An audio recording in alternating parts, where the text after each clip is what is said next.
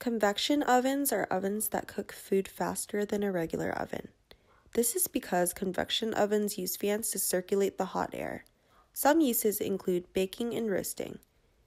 To turn on the oven, press the power button and use the dial to preheat the oven.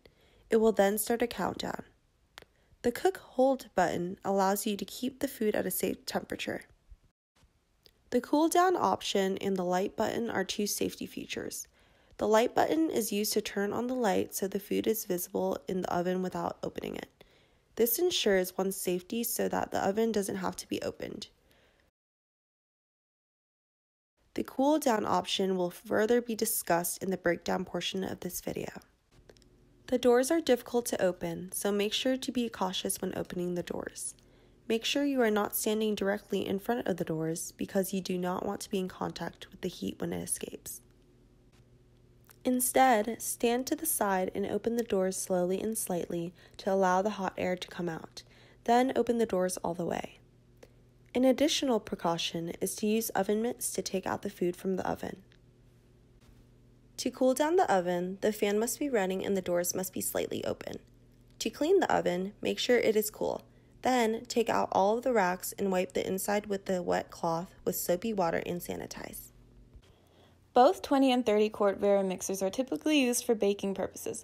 Depending on the amount of product you want to make, you will have to decide between using a 20 or 30 quart mixer. These are the attachments for the 30 quart mixer, and these are the attachments for the 20 quart mixer. Dough hooks are used to mix bread dough, while flat beaters are used for softer dough or batter. To use a varimixer, insert the desired attachment. Then, pull the lever to lift the bowl up to the proper position. Select the desired speed and how long you want to mix it for, if applicable. Make sure the rear guard is in place and shut, and press start. Press stop when you're finished.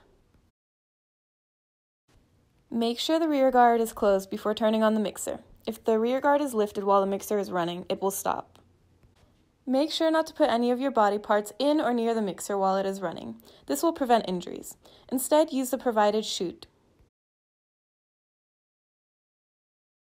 When you are done using the varimixer, lift the rear guard up and pull the lever for the mixing bowl down. Proceed to take off the attachment and bring all parts to be washed in the dishwasher.